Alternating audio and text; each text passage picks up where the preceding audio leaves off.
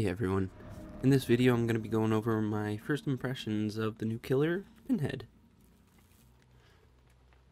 So, in general, he seems like a very fun killer to play, to say the least. He does take a little bit of getting used to and some skill required to properly use him. I'd say he's more so a close to medium range killer. He does have long range capabilities, but I don't think it's all that effective. However, his passive is actually really good, and I really like the slowdown and like the side objective for survivors. Kind of needs a little bit more team play, as long as you know someone's gonna get the box so that the chain hunt doesn't spawn. That's good. In general, I'm gonna start with his perks. I think they're quite good. They're not meta defining or anything like that, but they are pretty good, and they can synergize with a couple other perks. So let's look at Deadlock. This is a pretty nice slowdown, as well as some information, so you know kind of where the survivors are kind of working on gens.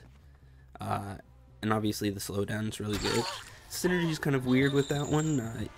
Pop, the fact that the generator's blocked is not great, but it does prevent the survivors from finishing it. I would say Pop is kind of like a half-half synergy kind of thing.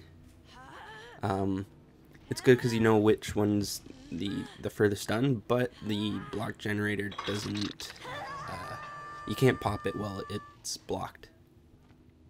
There's some other synergies going on, but I'll make another video with the synergies. Let's look at his Hex plaything. Now this is kind of an interesting one because it uses up to 4 different dull totems, and it can be, you know, if the survivors do the dull totems right away, it kind of negates the whole perk. So it has some pros, some cons. And then his final one, Scourge Hook. This is kind of an interesting one. I like the idea of having different abilities on each. Like the hooks are like it's a new type of perk kind of thing. So I hope to see more of this kind of thing. But it's good. It's basically like a Sloppy Butcher and Thano kind of thing going on. It's really good. I'll make another video going into detail about the perks. But I want to go over his power. It's generally fun to use. It's like a mix between Nurse with the teleport and kind of like Billy with controlling the chain. I found it's really useful, like Nurse, to kind of teleport it right behind the survivors, so that you can just launch your chain and instantly hook them, slow them down. It's really cool about his ability because it slows them down, and obviously you can go around corners, and line of sight blockers are really powerful against Pinhead in my opinion. But yeah, like I said, you don't really want to use it long range. I kind of just lose distance as opposed to gaining it at that point.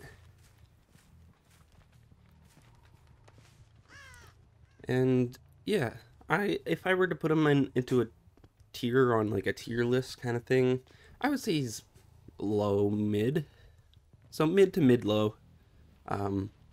Which is again not an issue at all. Like not every killer has to be like S+ and really powerful. But it's also still really early to put him in a definite spot. Because even Blight, people thought Blight was, you know, he was a decent killer, but they didn't think he was all that powerful. And now people put him in S because they've actually found out his true potential. So only time can tell. Other than that, I just want to get my thoughts out there quick. This gameplay is actually my very first match ever playing him. I saw lots of footage from the PTV and through other content creators. But yeah, this is my first ever match with him. Also with the new skill-based matchmaking, so take that into account. Please enjoy the rest of the video. All right, take care, guys.